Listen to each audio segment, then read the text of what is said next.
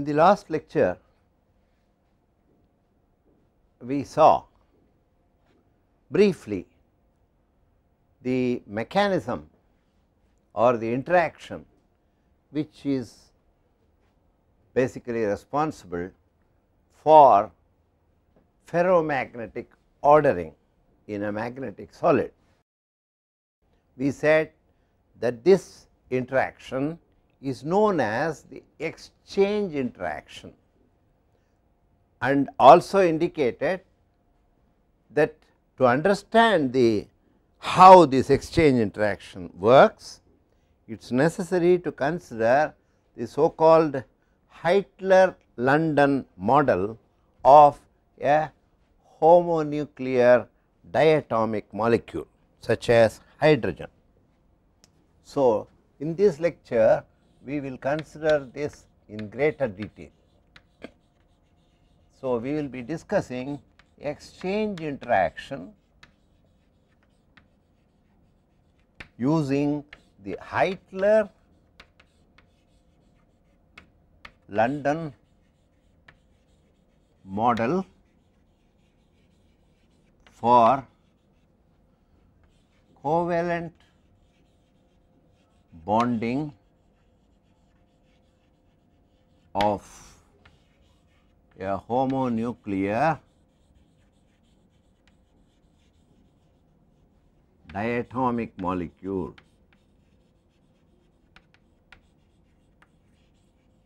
such as hydrogen. Example.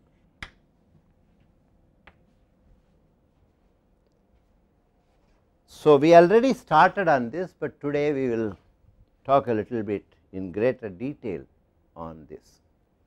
So, the figure shows the hydrogen molecule, and you have the two nuclei A and B are the atomic nuclei of the hydrogen atom, which are represented by, well, these are the nuclei, and then you have the electrons 1 and 2. The hydrogen has 2 atomic nuclei and 2 electrons.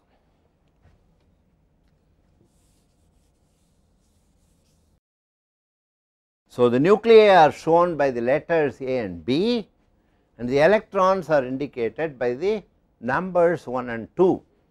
So, the various distances are, this is R A1, this is R B2, this is R A2,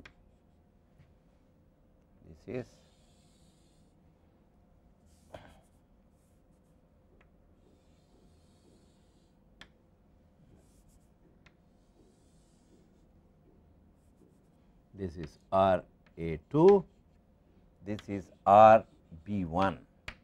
We also have R 1 2 and we have R A B. These are the various distances. So, in terms of these distances, we can write the Hamiltonian operator. The Hamiltonian operator will involve the individual kinetic energies of the two atoms, P1 square by 2m plus P2 square by 2m, where m is the mass of the electron, and you can say 2m2, but this m1 equal to m2 equal to me, mass of electron. The electrons are identical and have the same mass. Then you have E square by 4 pi epsilon naught into 1 by R 1 2 plus 1 by R A B.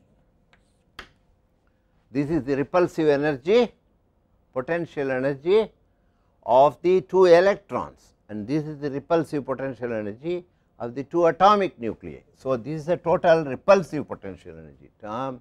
Then you have binding or attractive terms, potential energy terms due to the various interactions RA1, RB2 1 by RA2 plus 1 by RB1.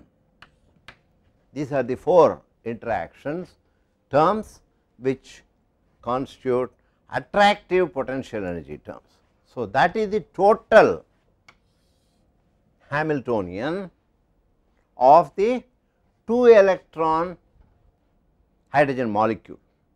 So, this is the Hamiltonian, and we have to use the corresponding 2 electron wave functions which are of the form psi 1 2 equals 1 over root 2, which is a normalization constant, times psi a 1 psi b 2 plus or minus psi a 2 psi b 1.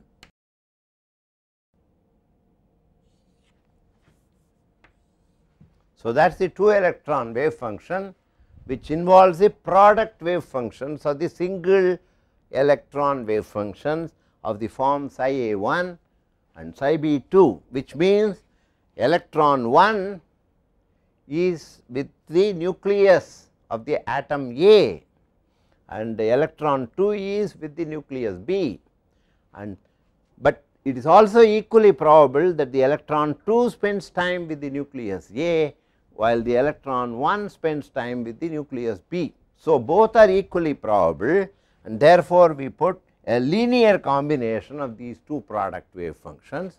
This linear combination can be symmetric or antisymmetric with respect to exchange of the electrons, and therefore, the plus sign corresponds to the symmetric linear combination, and the minus sign corresponds to an antisymmetric linear combination. Both will give rise to the same modulus square of the wave function, and therefore, are equally probable. So, we have to consider both possibilities, and this is the wave function which has to be combined with this in the solution of the Schrodinger equation of the form H psi equal to E psi, where E is the energy eigenvalue. So, we have to determine the energy eigenvalues of the homonuclear diatomic molecule, which has a Hamiltonian of this form and a wave function of this form. So, if we solve this problem and find the energy eigenvalues, we will have a clue to see which are the ground state energies. What is the ground state energy? Which are the energetically favored states of the molecule. So, this is the key to the entire question. So, when this is done, we see that if I have only the first part, that is the, we already know P 1 square by 2 m 1 minus E square by 4 pi epsilon naught R A 1. This is the potential energy term, and this is the kinetic energy term of the hydrogen atom 1. Similarly, P 2 square by 2 m 2 with a minus E square by 4 pi epsilon naught 1 by R B 2 gives you the kinetic and potential energy terms of the Hamiltonian of the individual hydrogen atom 2. So, this gives you the total energy. These 2 plus these 2 give you the energy Hamiltonian unperturbed terms of the Hamiltonian, which correspond to the total of which gives you the total energy of 2 unperturbed hydrogen atoms.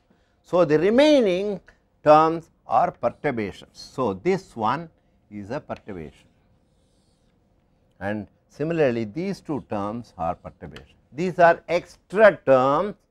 So, the perturbing Hamiltonian is of the form minus E square by 4 pi epsilon naught times 1 by R A 2 plus 1 by R B 1 plus E square by 4 pi epsilon naught into 1 by R 1 2 is the inter-electron repulsion plus 1 by R A B, which is the inter-nuclear repulsion. So, these are the terms. So, the original unperturbed Hamiltonian gives you the total energy, the sum of the individual energies of the two isolated hydrogen atoms in their ground states, but these extra terms in the unperturbing Hamiltonian modify this energy of the 2 electron eigenfunction, and these energy eigenvalues in the presence of the perturbation are found by solving the secular determinant according to perturbation theory, which has the form H11 prime minus E, H12 prime, H21 prime, H22 prime minus E equal to 0. That is known as the secular determinant.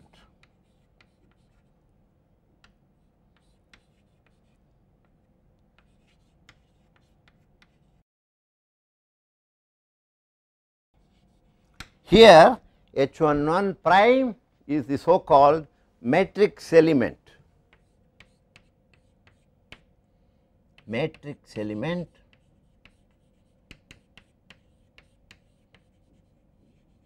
of the perturbing Hamiltonian H prime with between the state psi 1 and psi 1. So, we have similarly H12 prime is the matrix element between the states psi 1 and psi 2 and so on. So, solving this leads to a quadratic equation, expanding the determinant and recognizing that H11 prime and H22 prime are the same. Similarly, H12 prime equal to H21 prime. Knowing this, we have a quadratic of the form which will give you have a quadratic by expanding the determinant, and the roots of this quadratic or give you the energy eigenvalues. So, this is going to be H11 prime plus or minus H12 prime.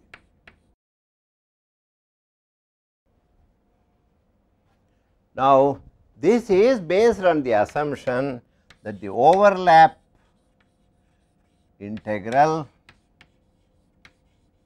of the form integral psi 1 star psi 2 d tau is 1 if this is s equal to is taken as 1. Under that assumption, these are the energy eigenvalues. So, having solved the secular determinant, we have got the matrix elements, and what is the meaning of this? H11 prime is the usual integral. So, you have two possibilities. This is usually known as the Coulomb integral.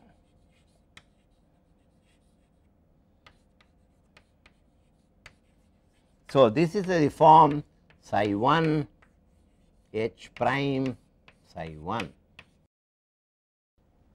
So, that is the usual form of the Coulomb integral, where the H prime has these electrostatic terms, and this is the so called exchange integral,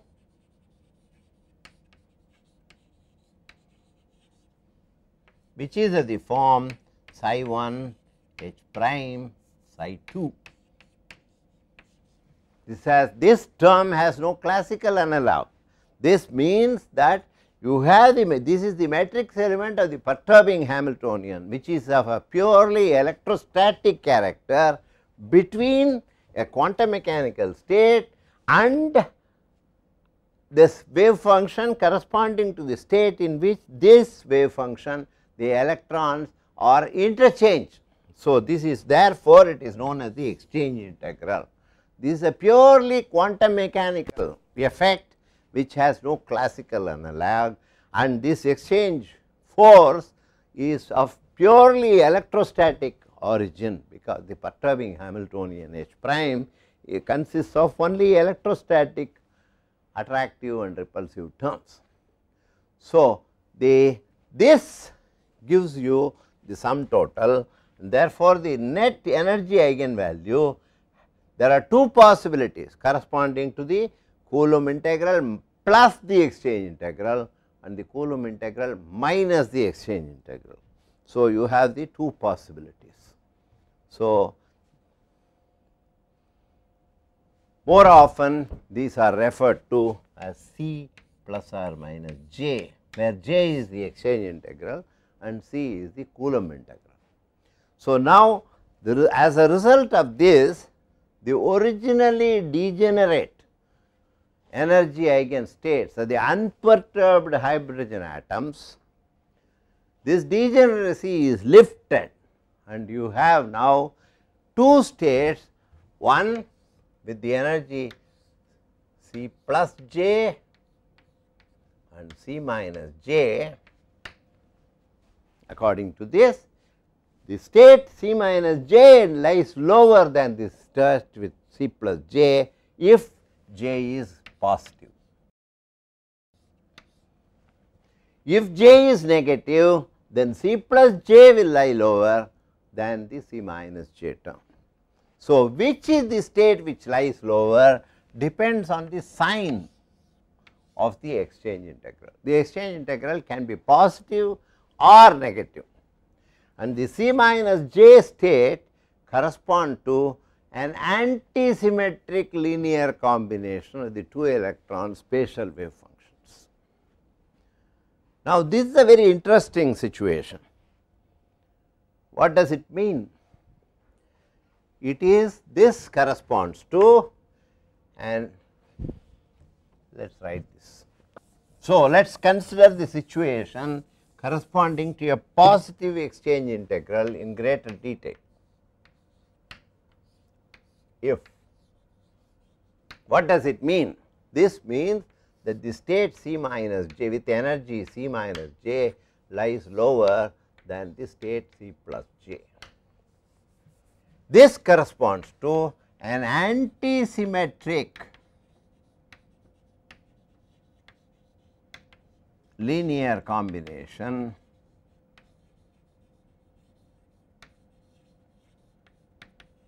of the spatial part of the wave function.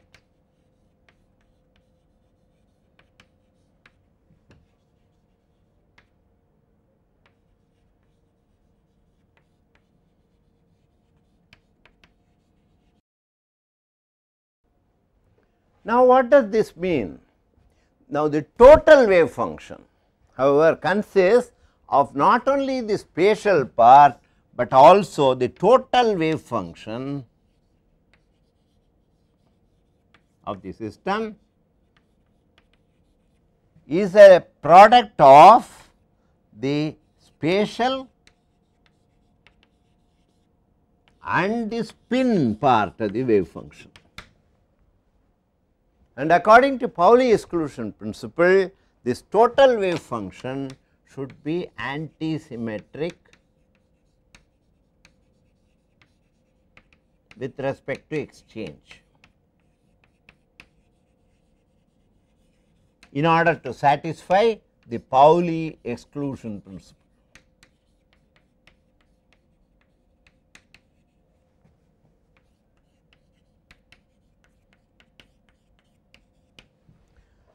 And now we know that this is this spatial part is antisymmetric. So, in order that the product of these two spatial and spin parts should be antisymmetric, this means that it should be symmetric with respect to exchange of spins. So, let us see under what conditions the spin part of the wave function will be symmetric. So, let us look at the spins in some detail. we know that the electron spin is half, and therefore, you have two possibilities of the magnetic quantum number, which shows the orientation of the electron spin with respect to an external magnetic field. So, if this orientation is parallel to the external field, we show it by an up arrow, and if the two spins are both parallel, then that is going to give you a spin state corresponding to the total spin, which is half plus half, which is 1, and that is obviously a state which is symmetric with respect to exchange. So, this will also have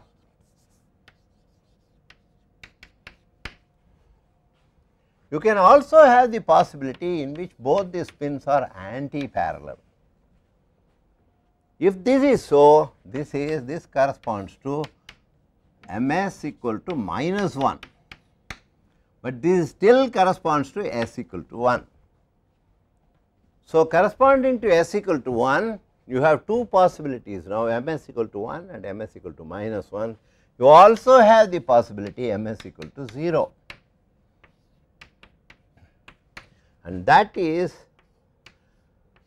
a state of this kind.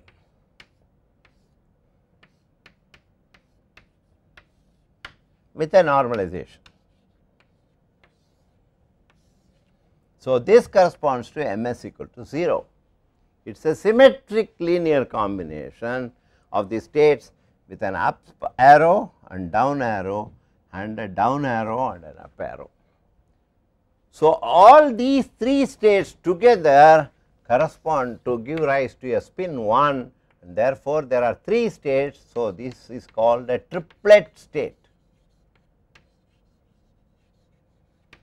So, the one which is left out, which corresponds to an antisymmetric linear combination of the spins, this is antisymmetric with respect to spin. So, this corresponds to s equal to 0, ms equal to 0, and this is an antisymmetric singlet state.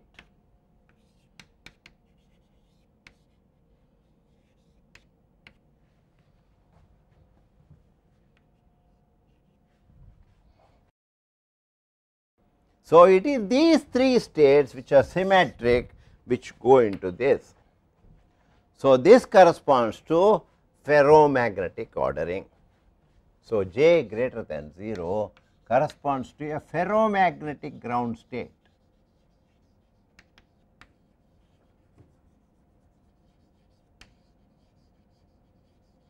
Whereas, the antisymmetric spin configuration corresponding to a singlet state with s equal to 0 corresponds to a symmetric linear combination of the spatial part, and that corresponds to an anti-ferromagnetic state.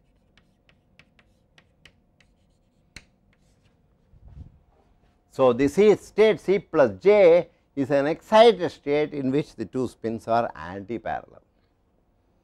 This is in case J is greater than 0. If J is negative, on the other hand, then the state C plus J with anti-parallel spins lies energetically lower than the state C minus J. So, you will have an anti-ferromagnetic ground state in this case. So, this is the basic cause of the ferromagnetic or anti-ferromagnetic ordering, and therefore, it is the sign of the exchange integral J which determines whether a given material, magnetic material, will be ferromagnetic or anti-ferromagnetic. This exchange integral happens to be positive in the case of atoms like iron, cobalt and nickel, and that is the reason why iron, cobalt and nickel are prototype ferromagnets.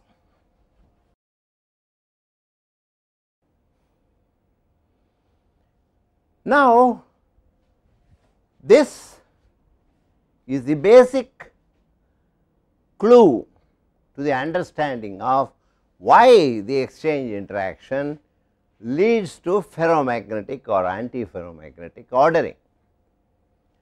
But we would like to write the exchange Hamiltonian in a form in which the spin operators are involved, so that the essential details of this energy level scheme are brought out by a spin Hamiltonian involving only the spin operators.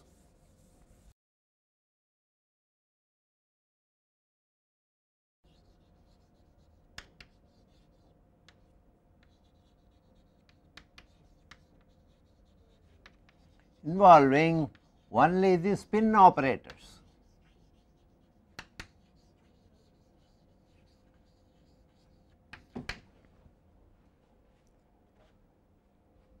It should be, we want to replace the actual Hamiltonian of the electron, 2 electron system by a spin Hamiltonian involving only the spin operators, such that it models the essential details of this 2 electron problem. That is, you have a ferromagnetic ground state which is triplet lying below the antiferromagnetic excited singlet state by an amount equal to 2j, because the difference in energy is C minus j and C plus j is 2j. So, you want to write a model Hamiltonian. This was first proposed by Dirac. So, it is known as the Dirac-Heisenberg. No, it was proposed by Heisenberg. So, it is known as the Dirac-Heisenberg Hamiltonian.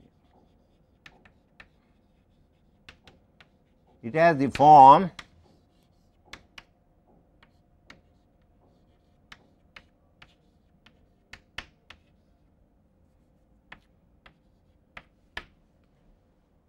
minus 2j S1 dot S2. Now, let us see how this leads to the same situation and how such a Hamiltonian will model our system.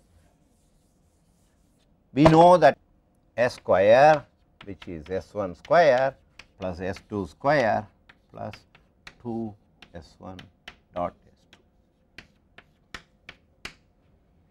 So, we have S1 dot S2 is S square minus S1 square minus S2 square by 2, and in terms of the expectation values, this is S into S plus 1 minus S1 into S1 plus 1 minus S2 into S2 plus 1 by 2. So, we have the possibility S equal to 1 for a triplet ground state. So, S1 is half and S2 is also half. So, for this S1 dot S2 will have the value 1 into 2 minus half into 3 by 2 minus half into 3 by 2 by 2, and that is 3/4, 3/4. So, this is 3 by 2. So, this will give me 1/4.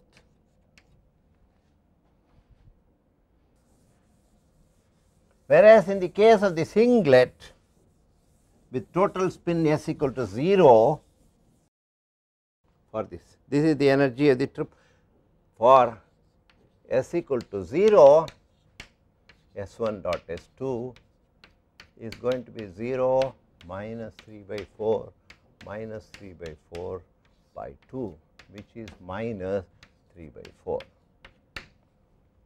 So, coming to the Heisenberg Hamiltonian, it is minus 2j into 1/4, which is minus j by 2 for triplet, and this is equal to minus 2j into minus 3 by 4, which is 3j by 2 for the singlet. So, one sees that the energy difference delta E between the two is 3j by 2. So, it is just 2j. So, you have modeled the system as we wished. So, the Dirac-Heisenberg exchange interaction Hamiltonian models our real ferromagnetic ground state. So, we use this instead of the original Coulomb and exchange actual Hamiltonian terms. It is this spin Hamiltonian which will be used in order to model the ground state of a real ferromagnetic material.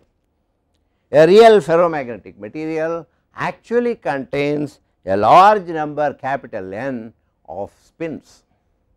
So, it is the long range magnetic ordering of all these N spins which gives rise to the ferromagnet. So, in a system of such N spins, if I have N, a total of N spins where N is very large, then we can write the total Hamiltonian as minus 2j S1 Si dot sigma Sj, where the summation is over j over all the N spins. So, that is the total Hamiltonian of this system. So, this can also be written as minus 2 j z n Si dot average S j, where this is the number of spins and z is the number of near neighbors. So, we assume that the exchange coupling is non-zero only between adjacent spins. So, the summation extends over these neighbors. So, z is the coordination number.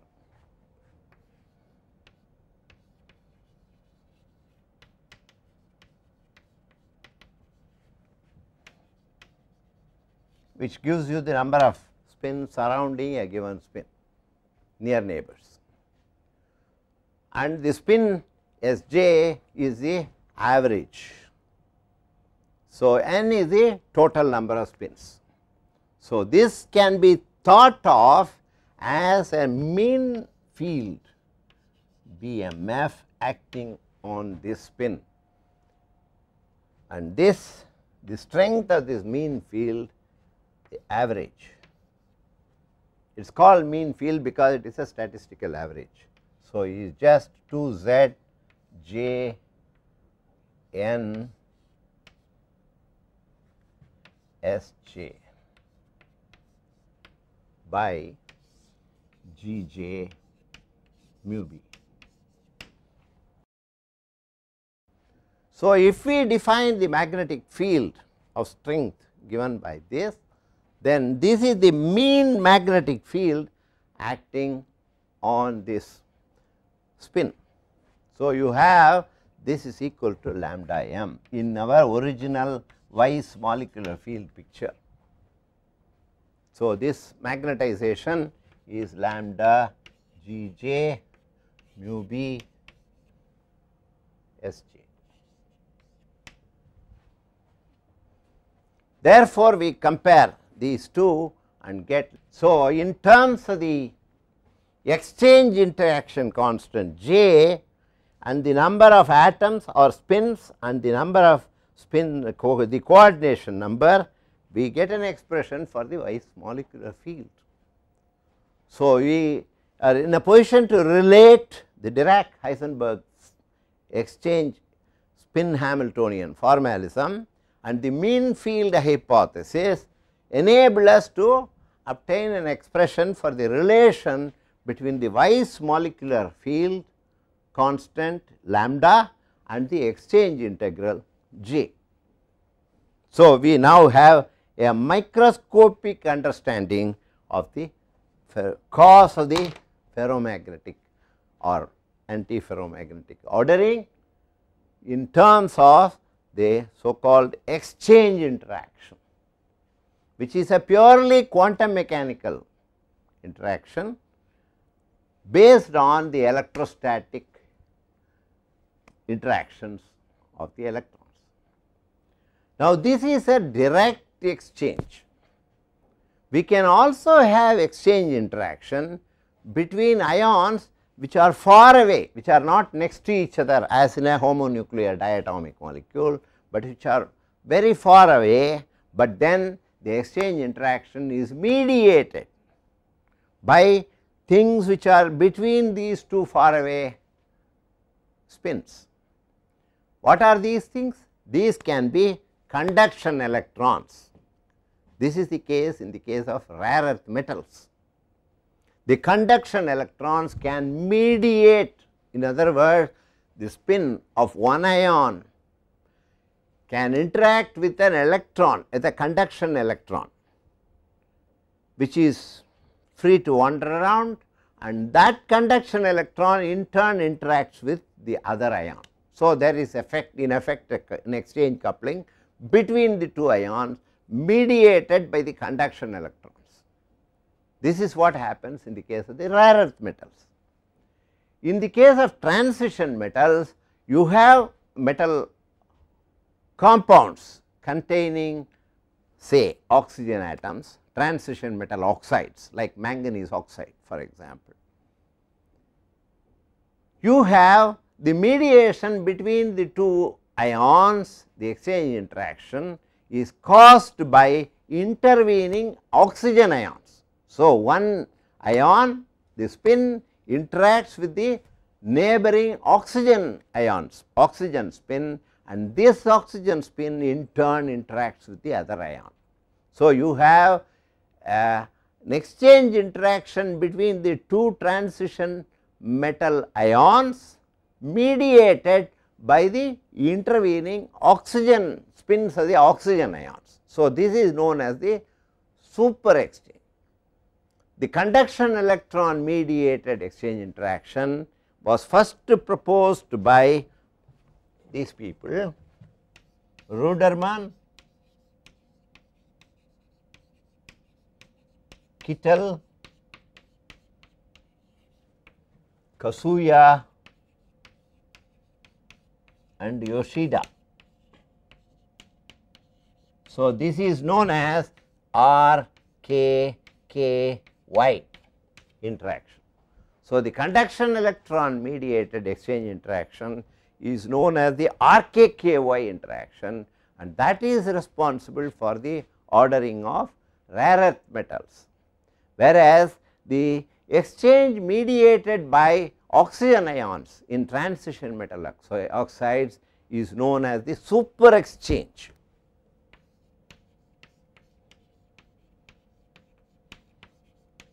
So, we have direct exchange,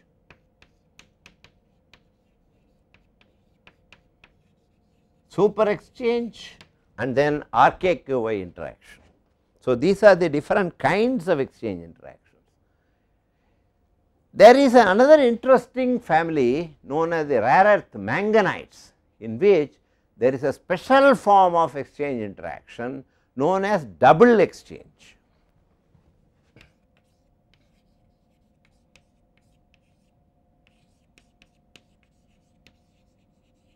In the manganites, there are manganese ions. So, you have a manganese 2 plus and a manganese 3 plus ions separated by an oxygen ion. So, the exchange involves the simultaneous hopping of an electron from adjacent manganese and oxygen ions into neighboring sites in the crystal lattice. So, that an Mn2 plus becomes an Mn3 plus and the Mn3 plus becomes an Mn2 plus. So, there is a double exchange mechanism, there is a simultaneous hopping of an electron. So, this is known as the double exchange mechanism. So, these are the various forms of exchange interactions.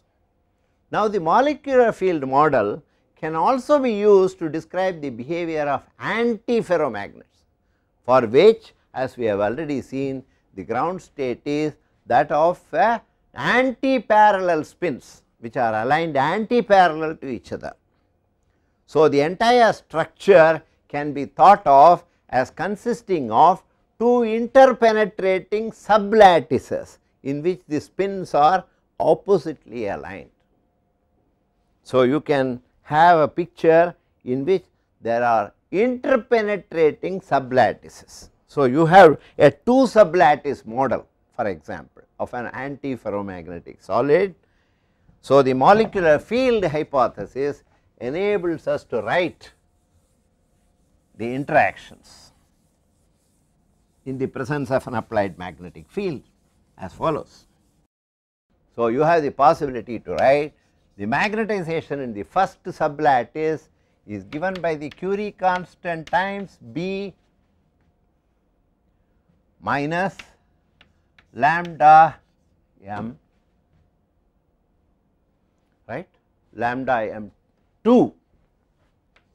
This is the applied field. So, this is the total, this is the C1b by 2t. The factor 2 comes because you have a half the lattice is divided into 2. There are two interpenetrating sublattices. The Curie constant therefore gets to the form C1 by 2.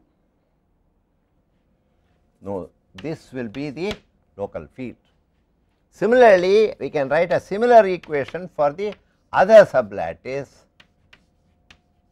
where T is the temperature. So, solving these two equations simultaneously, we will get the total Curie constant and the magnetizations of the two sublattices.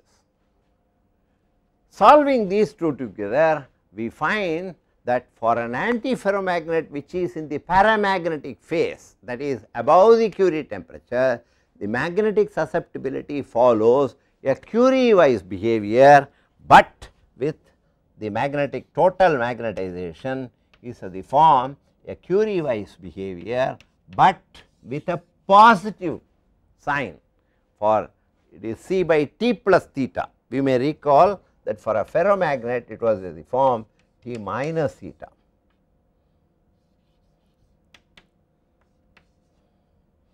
This is if we can write the susceptibility in the paramagnetic state. So, this is the ferromagnet.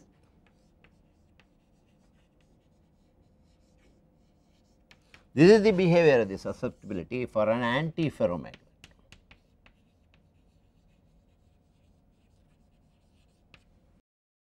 So, if we plot the susceptibility temperature dependence of this inverse susceptibility as before, then we get, we saw that already that chi inverse versus T is something like this for a ferromagnet.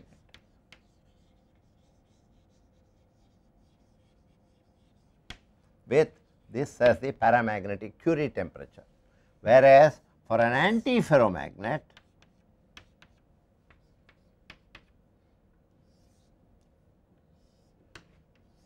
so this is 0. So, we have a negative intercept, this is theta. So, this is the behavior of an antiferromagnet above the ordering or Curie temperature or the Curie wise temperature theta. So, we can easily distinguish between the behavior of a ferromagnetic material and an antiferromagnetic material even by measuring the paramagnetic susceptibility above the Curie wise temperature.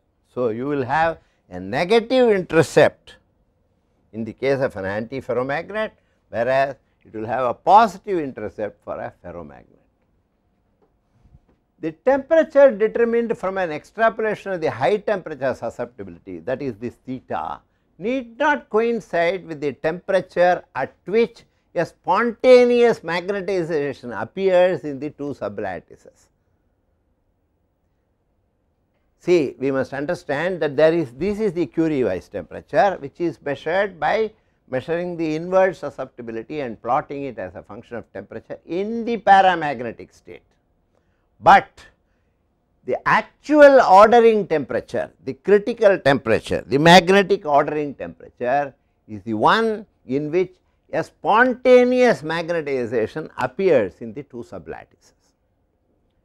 If there is a spontaneous magnetization, and since in an antiferromagnet the spins are aligned anti-parallel to each other, the two sublattices have equal but opposite signs for the spontaneous magnetization.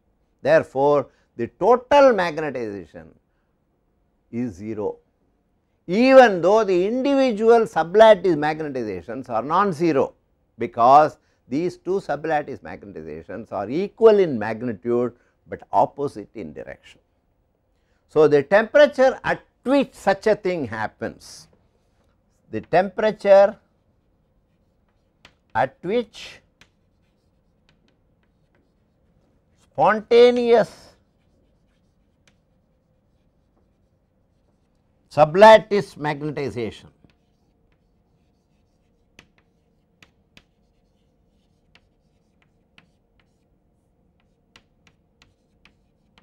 appears is known as the Néel temperature.